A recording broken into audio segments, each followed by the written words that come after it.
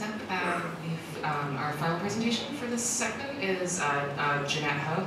Jeannette Ho, who holds the position of cataloging metadata librarian at Texas A&M University Libraries, where she catalogs monographs and participates in the management of the library's institutional repository, as well as the creation of her unit's policies and documentation for non-MARC metadata. Her areas of interest include bibliographic control of online and audiovisual resources, and the management and creation of metadata, including linked data, to enhance discovery for resources in catalogs and repositories. Okay, I'm going to be talking about some plans that are being made at Texas A&M University to develop a name application or app that will utilize linked data to bring some measure of authority control to our repository. So our repository suffers from the same problem repositories everywhere do, in that we don't have name disambiguation. So two John Smiths, that you can't tell whether he's the same person or two separate authors. Wang P, you can't tell just by looking at him whether he or she matches any of the existing names that are already represented in the IR. And this is just a screenshot of our author browse index. So you can see it's a common problem. Every few clusters, you see the same issue, that the names are not being entered consistently. But most users will never see that page because, as you all know, users tend to rely on keyword searching to pull up digital items. So ideally, they should be able to, when they land on a work like this, click on the name access point that's circled on the screen, and then get all that person's works in our IR. However, that's not going to be the case if the name is not entered consistently, like without the initial or if it's even misspelled. So how to remedy this situation? Well, last year we were in the middle of our implementation of what we call our DAME, or Digital Asset Management Ecosystem. So Texas A&M chose not to adopt a single DAMS, or that Digital Asset Management System.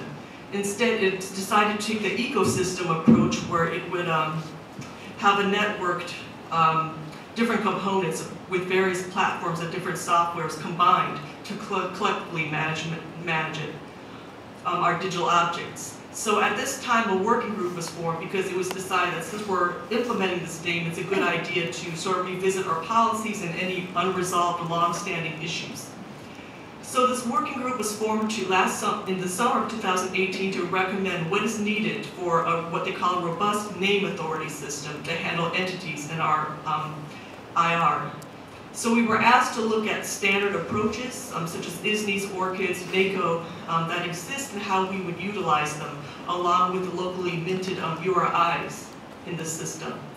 We were also asked to investigate what would be the technical needs for implementing a name application, as well as needs in terms of time and effort, and also evaluate our local Vivo instance as a possible solution. Finally, we were asked to prioritize where were the needs. What was the need for authority control among the various possible entities we could include in such a system? So at the very outset, we decided we would concentrate on personal names as our first step. So we did eliminate the importance of a system to be able to deal with organizations, subjects, and other types of entities, but we decided personal names, especially authors affiliated with Texas A&M, that would be where the most pressing need was. And so this is just a summary of the activities of our group. Most of it took place during phase 1 last year. We are in the middle of phase 2 now. So the first thing we did was do an environmental scan, look at what was published in the literature, review the existing standards for authority control, again focusing on people because that's what we were dealing with first, and look at the existing solutions that were implemented elsewhere. So we looked at names at the University of North Texas and even visited them. We looked at CEDAR at the University of Houston, and we continued to investigate other solutions. We also developed a bunch of use cases to sort of clarify what we would like our own app to accomplish. And based on all this and the information and discussions we had, we recommended that instead of adopting or adapting as an existing solution elsewhere, we would instead develop our own app in-house. And I think there are various reasons for why we chose to do that, but I mentioned our DAME ecosystem. It has various repositories. We have DSpace, we added a Fedora repository, Spotlight, various platforms and things that we continue to add, and we wanted to be open and flexible as possible so we could customize it according to our needs. Also, we didn't want to be locked into using a particular data model that's being used elsewhere, and we also wanted to maximize our in-house expertise, because a lot of the solutions we looked at use web applications like Django, Ruby on Rails, Python, and our expertise of our digital initiative staff, they tend to be more based on Java. So the app has three purposes. So it's going to serve, we want it to serve as a tool for the catalogers in the metadata management unit to manage identities in the DAME, identify names for cleanup or that need disambiguation after they're in the IR. And we wanted to serve as a tool for metadata providers or the creators to help them more consistently select the names that are in the app.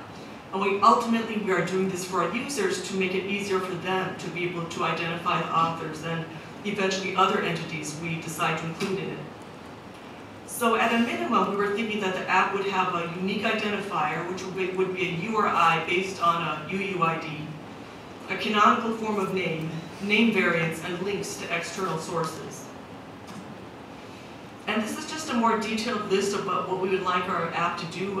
Again, we're going to make unique URIs for each person in our repository. It should be reusable in the various components within our DAME.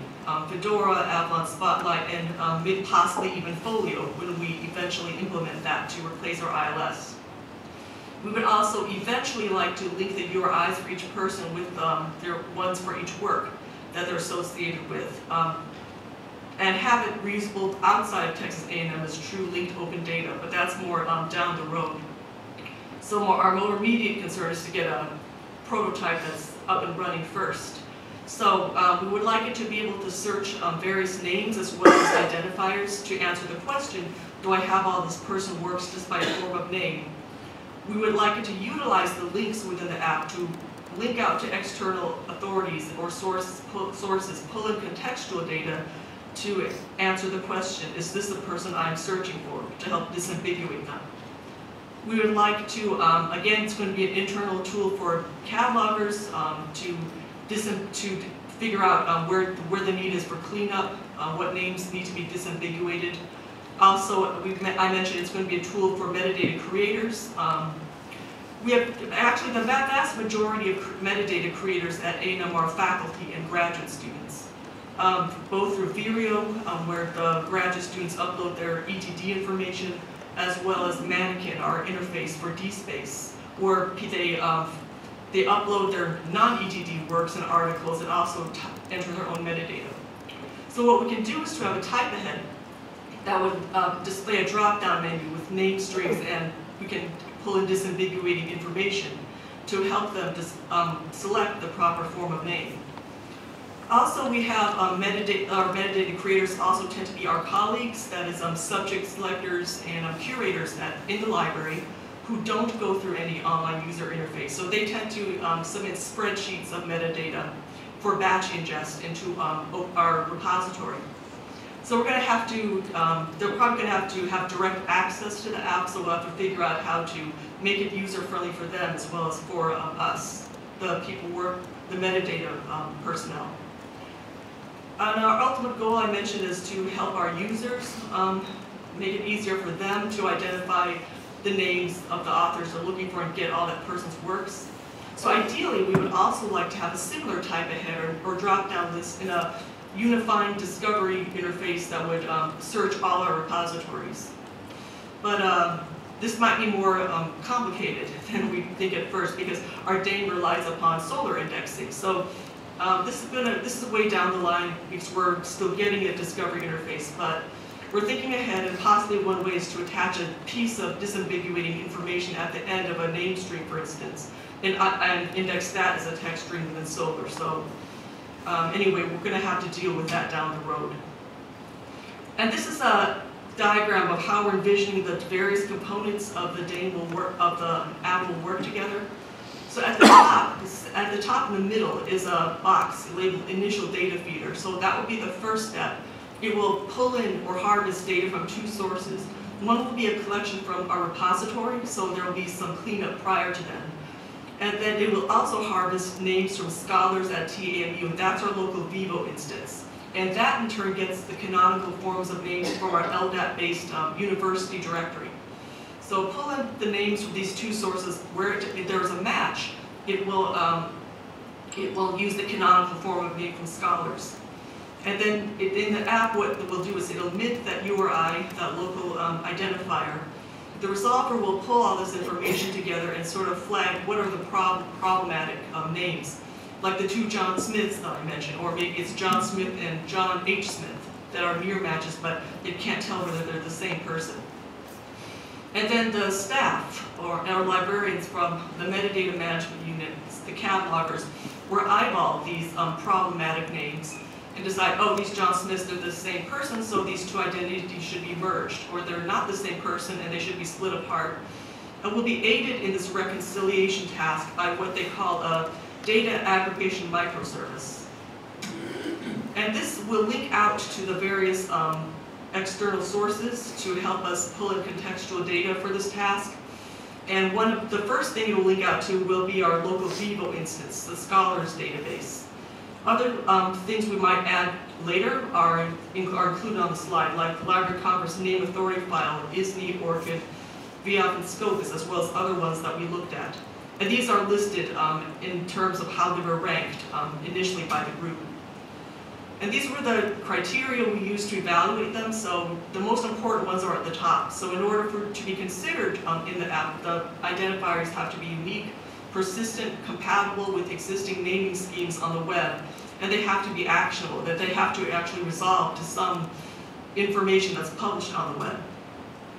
So this is a screenshot of our scholars at TMU Vivo instance. As you can see, it has information that might be useful for disambiguation of bio, of affiliations, subject areas of their research interests, and as well as positions held. ISNI is another source we're considering. So Texas A&M was actually a participant in the PCC ISNI pilot that took place last year. So we have some familiarity with what's in there. But that also contains some similar information that might be useful to help identify a particular author. Some issues that we're either grappling with now or anticipate that we will down the road is, should canonical names in the app be unique? Well, we're thinking that at this stage, I think we're leaning to where it doesn't necessarily have to be, as long as we can display it along with information that's sufficient in identifying or disambiguating that name. What contextual data should we use? Well, there's some possibilities I listed in the slide. A lot of it was displayed on the previous screens I just showed you.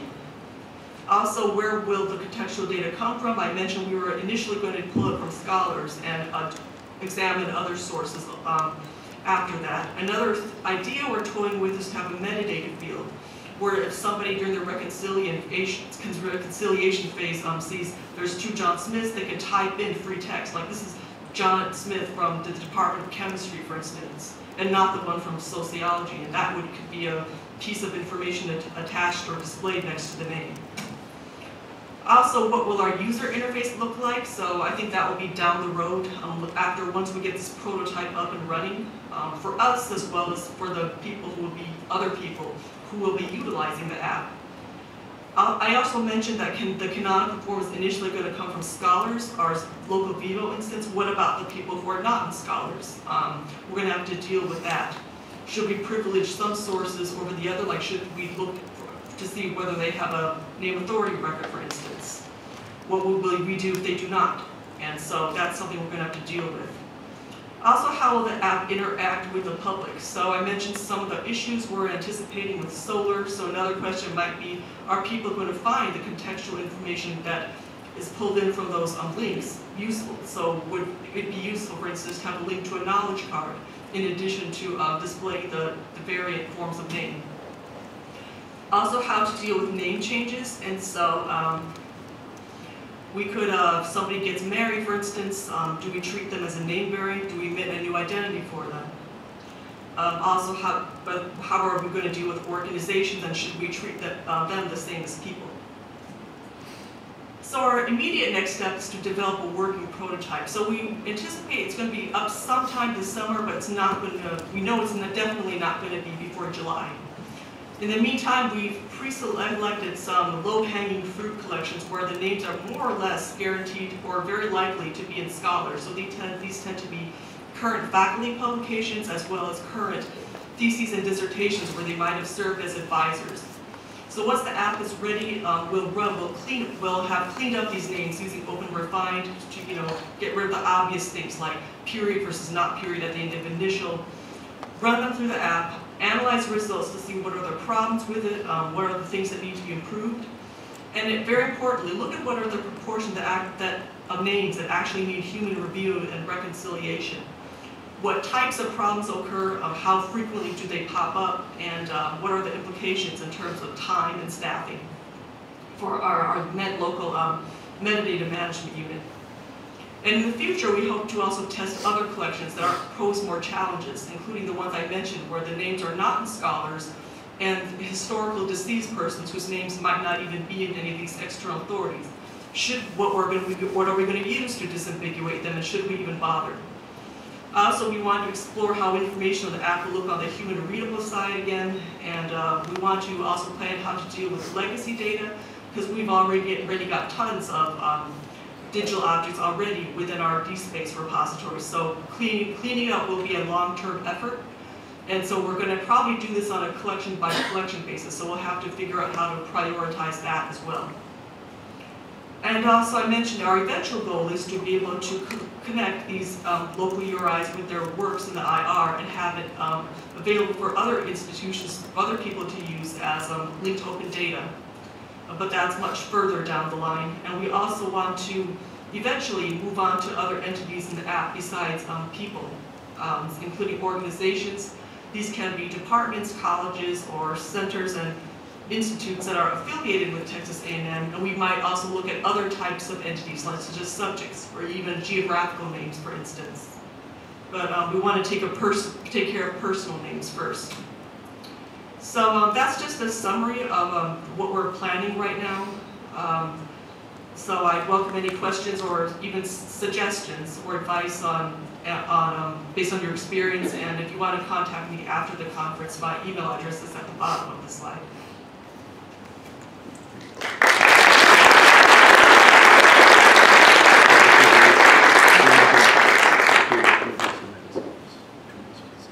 So that was amazing. We have about, I think, 25 minutes left for questions, and all of our speakers are here and available to answer them.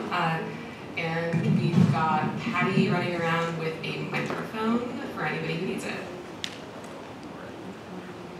This is a question for Jeannette. My name's Dave.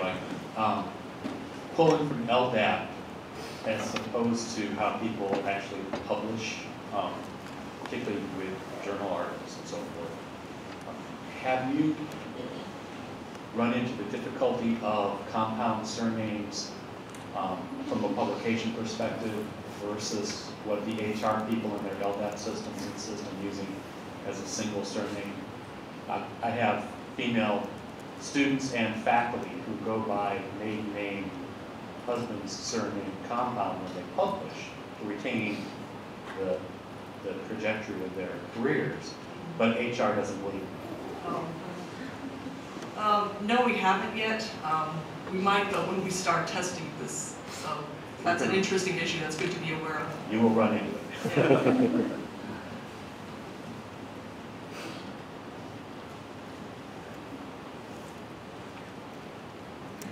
So it's a broader question for everybody. I was sort of struck in listening to all the presentations about this idea of sharing. So it's great in the linked data world to be able to share the work that you've done. And I think it was Eric and Jeannette are sort of more focused locally, creating identifiers locally for local people. Sarah has it's sort of 50-50. If somebody has more national importance, do something more nationally, otherwise do it locally. Joy has done things sort of in Wikidata, so it's international to start out with. So it's all very different approaches. So I just like to hear more about your concept of thinking through about sharing, because I'm thinking about faculty at MIT, they might go to Caltech or Stanford, an identifier identifier would be great for them. Somebody in a repository, it's probably from a journal article, if it's last name, first initial, if you figure out who it is, I would love to be able to know that you figured it out. This would be really valuable for me and my work. So just that whole idea of sharing in the broader context.